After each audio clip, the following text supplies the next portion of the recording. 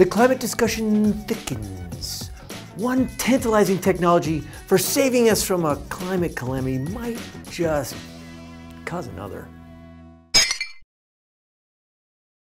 CO2 concentrations in the atmosphere are on the rise, partially because humans are burning fossil fuels for energy.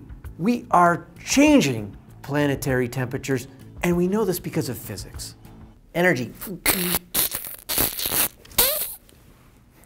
Is it an energy cat? I'm teaching a class on climate, and here's carbon dioxide in Climate 101.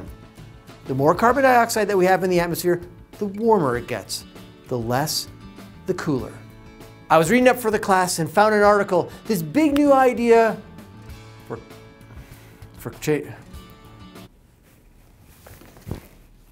This big new idea for stopping climate change would cause even bigger problems, scientists say. This was found in the Washington Post.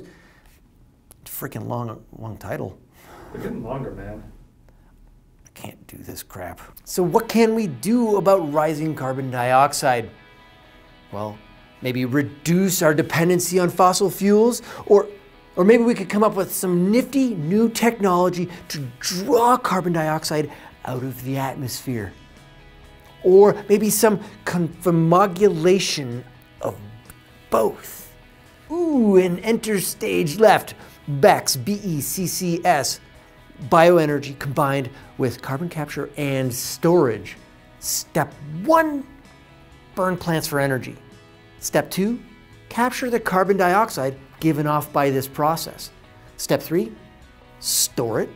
Step 4, regrow the plants to start this process again, which also draws carbon dioxide out of the atmosphere for a net reduction. This is also called negative emissions. There we go, people. We're using the power plant between our ears for solution. That's cool and all, but research in the Journal of Nature Climate Change casts into doubt this method. So wherein lies the rub? The growing more trees bit. We're talking about tens of millions of tons of nitrogen fertilizer, which can wreak havoc on ecosystems. Plus, we'll need 1 trillion tons of fresh water. Plus, the plantations will knock out millions of square miles of forest biodiversity. By avoiding one planetary boundary, excessive temperature rise, we might slam into others like pollution and loss of biodiversity. Do you know what I like about this article? It describes the fetal stages of a competitive clean energy market. No kidding. Totes. It's Banter Day with Dan.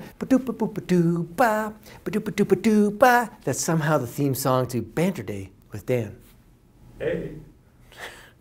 Sure, this might hobble the research a little bit, but it highlights the value of thinking critically about new technologies before jumping headlong in.